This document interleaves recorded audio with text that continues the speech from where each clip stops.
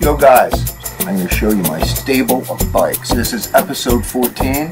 I have a stable of bikes because I'm a huge motorcycle enthusiast. I'm not showing this to you guys to like try to brag or be cool or be a badass or something like that. It's like seriously my passion. I love motorcycles.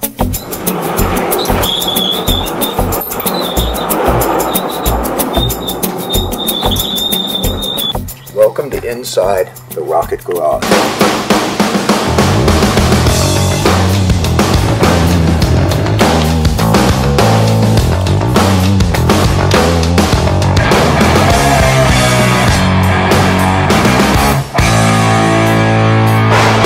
My favorite things in the whole wide world are motorcycles, and I'm going to show you my stable of motorcycles. I've been requested over and over again, hey, what other bikes do you have? I've seen the Indian Scout Bobber, but what else? So today I'm going to go over that. I grew up with dirt bikes, so I'm starting with my sort of dirt bike stuff. I'm going to start right now with the KTM 690. There's a 2016 KTM 690. Guess what? 690 cc's. That's a lot of cc's for a thumper, for an off-road bike. It's not a total off-road bike, it's an enduro, so it's the 690 enduro. I absolutely am in love with this bike. This is the kind of bike that is great to me for day trips, meaning I want to go to like Gorman for the day or Roller Flats or somewhere further down south or whatever. Just pack a few things up, take the roads, go down, hit the trails all day, come back, grab some lunch, and then drive all the way back. It's great for that. Is it great for going around the world? People have done it. People have gone all over the United States, taken this everywhere. It wouldn't be comfortable to me for that. Maybe I'm too old or whatever. This bike is killer. I haven't done a ton of stuff to it, but I've done a few things. I did the wings exhaust on this. I didn't like the way you had to fuel it, so I made an easier fuel thing. I have a seat concept seat on here. It just makes it so much nicer. Giant loop tank bag. I have some fat bars on here, some risers, just a bunch of little goodies. Nothing too crazy. I would love to do the Baja Designs lights on the front eventually, but for now I'm super happy with it. I'm gonna ride the piss out of it for now. So the next bike we're going to take a look at is this one.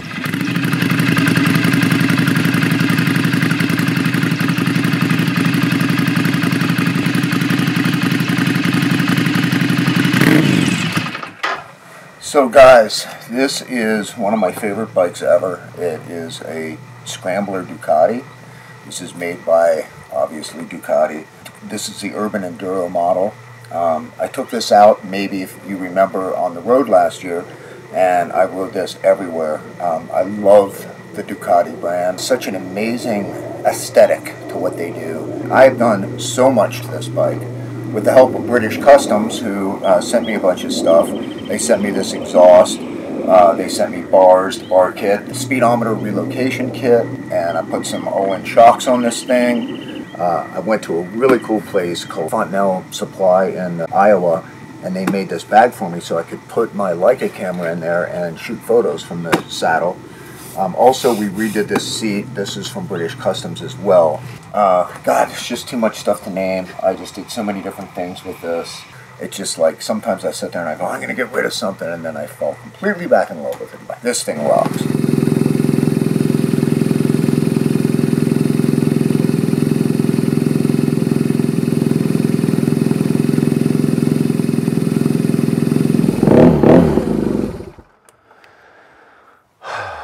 BMW R9T. I mean, this is like next level shit here. This bike is crazy. It's crazy fast, handles really great. For in the canyons and stuff, man, this thing is just incredible. It is super fast, and it's tight. I mean, this thing is just built like a freaking tank, like BMWs are. BMWs are incredible bikes. This is no exception at all. It's got like this aluminum tank that is just gorgeously welded.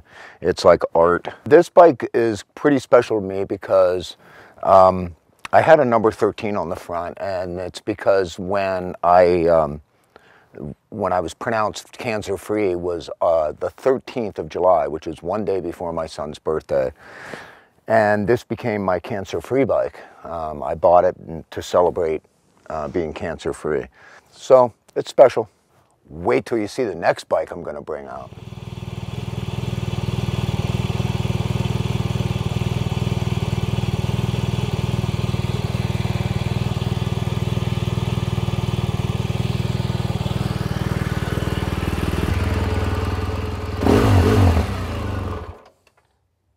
BMW GS 1200 or BMW GS 1200 Adventurer. This is arguably the best all-around jack-of-all-trades bike that there is. This bike is incredible, 1200 cc's. This bike is Jesus. This is the battleship of motorcycles, Swiss Army knife of motorcycles. There are a lot of companies that have tried to dethrone the BMW GS 1200. Honda with its new Africa Twin, arguably a great contender, awesome bike. KTM 1190, 1290 Adventurer, great bikes. The new Ducati Adventure bikes, great bikes. Triumph Tiger, amazing bike. But nobody has been able to dethrone the BMW 1200 GS. It is just kick ass and take names of motorcycles. It's smooth on the road, it's smooth off-road.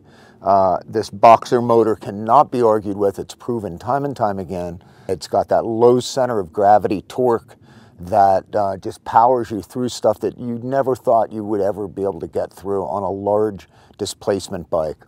This is the motorcycle of choice at places like Rawhide Adventures. My good friend Jim Hyde. Check out Rawhide Adventures, and I'm not getting paid to say this. It is an absolutely amazing place to learn how to really ride these things off-road. All the instructors that are up there, Owen, Sharif, Gina, I mean, all these great people, Jeff Camacho, I mean, great, great guys and girls. What can I say? My mind and my heart belong to the adventure segment, but my soul belongs to the cafe racers of the world, which that is my next bike coming up. My cafe racers, my British bikes, my hooligan bikes.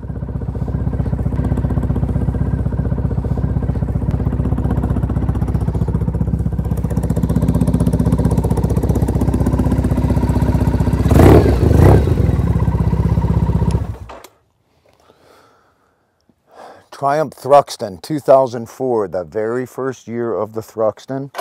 This, people, is my hooligan bike. It is very similar to what I think the 50s and 60s guys would have done, the rockers in England would have done to their bikes to get them to be their cafe racers. I could do a whole movie on cafe racers, and I plan to one day. I'm in this little club called the Gridiron Rebels, and we are a club of guys that love British motorcycles, and especially the cafe racer classic style bikes. Old bikes and new bikes, but with that classic old school look and feel. Cafe racers, scramblers, street trackers, stuff like that.